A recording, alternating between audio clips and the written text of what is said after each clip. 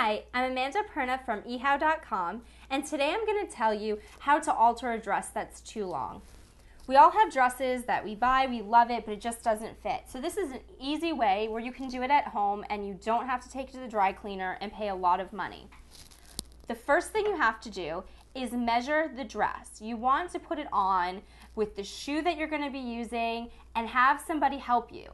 Because obviously if you're wearing it, you can't measure it yourself, but it's very important that it's measured properly so that way you have a hem that sits nicely and the dress fits you properly.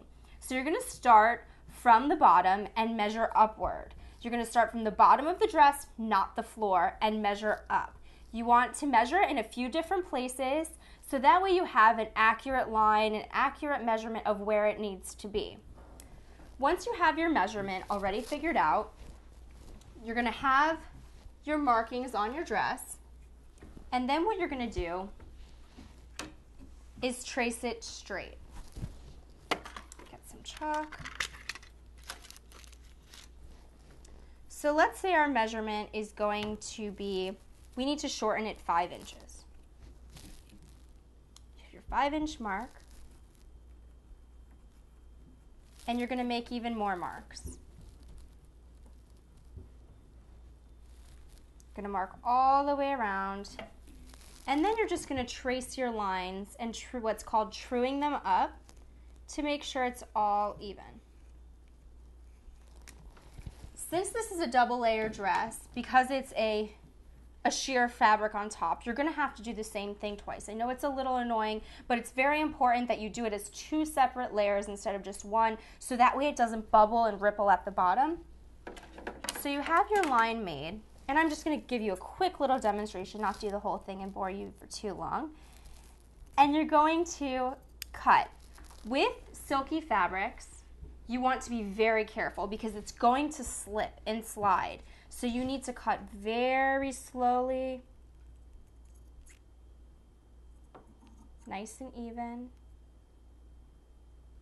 Okay. So we have our piece cut. I'm just going to go ahead and make a rough cut so I can show you how to do it. So, now the next thing that you have to make sure you do is iron. What we're doing here is called a baby hem. And what it is you're essentially going to be folding it and folding it. So that way you have a nice clean hem. There's a million different ways you can hem things, but for chiffon in particular like this is, you want to make sure you do a baby hem. So what you're going to do is measure it 1/4 inch. You can use your ruler as a guide. Have your 1/4 inch. Take your iron and press it. Make sure you have it on the proper setting. If you're afraid, there's this handy little trick called a pressing cloth. You can use any kind of fabric, and you can just put it on top so you can really turn the heat up a little bit and not have to worry about burning yourself. Give it a good press.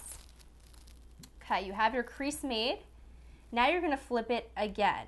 So you want to double check your measurements, make sure it's nice and even because nobody wants a rippling, uneven hem. Very good. Now we're going to roll the hem. You're going to measure it out. See, it's a little uneven here. You want to make sure it's nice and even so that way your hem doesn't look all crazy. Okay. Take your iron back. Do another press. If you're concerned about it coming unironed, you can just stick a pin to help hold it. See, mine's already coming undone. So stick a couple pins. It's best if you do it a little bit at a time rather than trying to do the whole thing because I guarantee you it will all be unironed by the time you get to the end. So do about, I would say about 6 inches or so is safe. And then just go back to your iron and back and forth.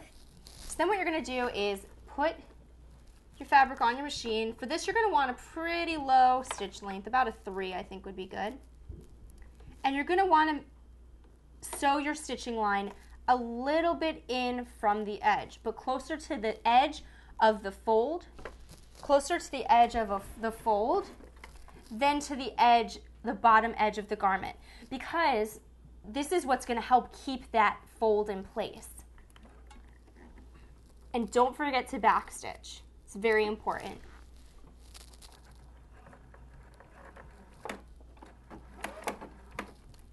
Okay, because it is chiffon, like I said before, you need to go very slow. It sounds really funny, but quite often you'll hear people who sew saying that they can't even breathe when sewing chiffon because it will move so fast. It's true, it ripples. You need to go super slow. Put your hands at the front and the back to keep it stable. Never right here because you can seriously hurt yourself. And then just go.